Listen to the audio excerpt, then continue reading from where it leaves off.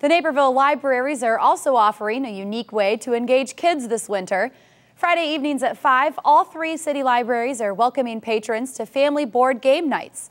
NCTV 17's Halie Wenhold found one Naperville family sold on the value of turning off the technology and tuning into each other over a board game. Yep. Oh, I'm getting married. Yay! I'd like to meet him, please.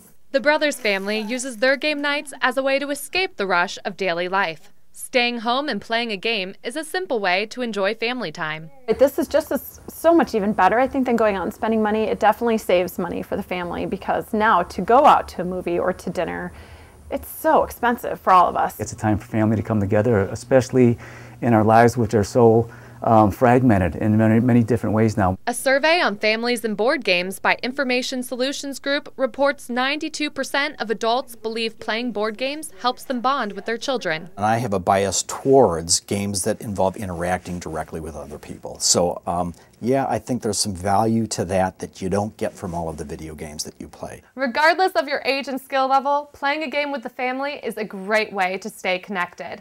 Monopoly is not only a classic, but a personal favorite.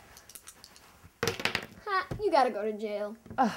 Except when you land in jail. We don't see each other a lot during the week because we're so busy with dance, and Olivia's in her theater and I have dance and prom, so it's just crazy during the week, so it's fun to just spend time with them. Family cohesion is one of the most important and enduring things that family members can provide for themselves and each other.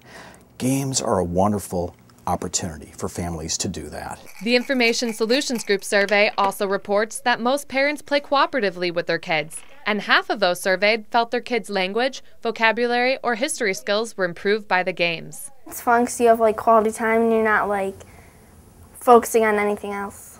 Halie Wenhold, Naperville News 17.